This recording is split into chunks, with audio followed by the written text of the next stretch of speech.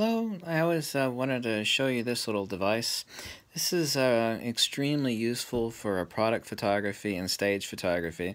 Now you're not going to find anybody using this for landscape photography, for any sort of spontaneous street photography. Obviously it's a little SPYDERCUBE. It doesn't come with this little miniature Joby tripod. It just has a screw base right here. It's extremely lightweight plastic cube. It's kind of expensive for what it is. You could actually make one yourself. However, disclaimer, it is I think it's got a patent assigned to it. But I have a little specular chrome ball up here. We have 18% reflectance gray and true white. Now we actually have black here on the bottom. You would actually take a picture of this roughly right about in this position for a product shot, or you could actually have someone hold this. And this is a lot easier to use than a color checker passport.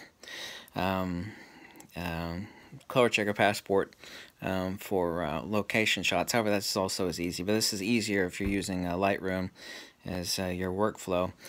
You'll notice that there is a really black spot here, but it's actually not a black spot, it's actually a hole. So now you would think this would be actual black, and it is, but it's not true black. And this hole, there's actually matte black on the inside of this plastic cube, so you have a true shadow, a true black point for setting your clipping point. You would actually set this in the scene, and you would apply it to all pictures. Or under certain lighting conditions, like if you're in a certain part of a church, you'd actually take a reference shot with whatever sort of crap lighting or sort of crappy mixed lighting that you would have if you couldn't use flash photography. Or on location, actually have someone hold this. That's why this little unit should come with a little Joby tripod, because actually having someone hold this eventually will rub finger oils on the cube, and that's not a good idea. It comes with its own little baggie for that very reason. And it was why getting one of these little suckers for $10 is actually important for you to think of using this. That way, if you're ever using it, you're only touching the Joby tripod as opposed to the cube itself. But when you go into Lightroom, when you go into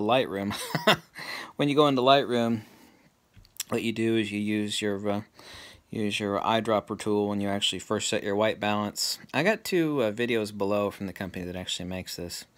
Now, the second is you set your exposure, and the third step is you set your brightness, and the fourth step is that you set your black clipping points. If you don't actually worry about clipping points on your shadows, most people don't even give a damn about that anyway, and if it's clipped, it's clipped. Who really cares where the clipping point is on your shadows? In most cases, that's true, but when it comes to product photography, that's actually important. So this little ultra lightweight thing that weighs about 1 ounce is an extremely handy little tool. Like I said, the only thing you'd really use this for is product photography, staged portrait photography. You'd actually have someone, you'd set your lighting conditions with your light meter, or whatever you think correct exposure is.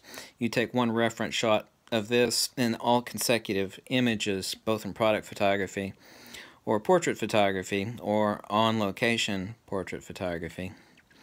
Your settings, which would be saved from the image where you actually check your white balance, your exposure, your brightness, and your clipping points on your blacks, would be applied to all consecutive pictures after that. It really does speed up your workflow. And one major mistake people make about a little device like this when it comes to like product photography or doing a shoot of someone on location, or especially indoors, is that you think, well, this takes up more time. It does exactly the opposite. Instead of guessing and poking around in the dark like a dumbass, you're able to instantly, without worry about the calibration on your monitor, the calibration of your eyeballs, and the calibration of your brain, you have this in the picture connected to Lightroom that you're using, and you actually have the most important thing that nobody pays attention to in photography, and I've called it ARC, and that is absolute repeatable consistency. And ARC is incredibly important, especially if you want to increase the speed of your workflow by decreasing the time you spend pissing away by guessing at what the hell the correct white balance, exposure, brightness, and clipping points on your speculars and your shadows are. Obviously, we have a reference point here for specular clipping, and we have a reference point here for shadow clipping, and we have a reference point here for white balance and middle gray. So this is as simple as it gets. This is an ingenious little device. Like I said, you're not going to use this for you know, spontaneous photography. You're not going to use it for event photography. You could use it for landscape photography. I actually know a couple medium format shooters that do on location shoots by themselves using ambient light, and they'll actually set this in the scene, take a shot, and once they go into Lightroom, I mean, you do boom, boom, boom, boom, boom, white balance, exposure, brightness, and clipping points. And then, you know, you're set. And then what you do from there is edit it, the shot however you want, as far as effects and, you know, healing tools and whatnot in Lightroom. So check the 2 video links below if you're interested in how to use this in Lightroom.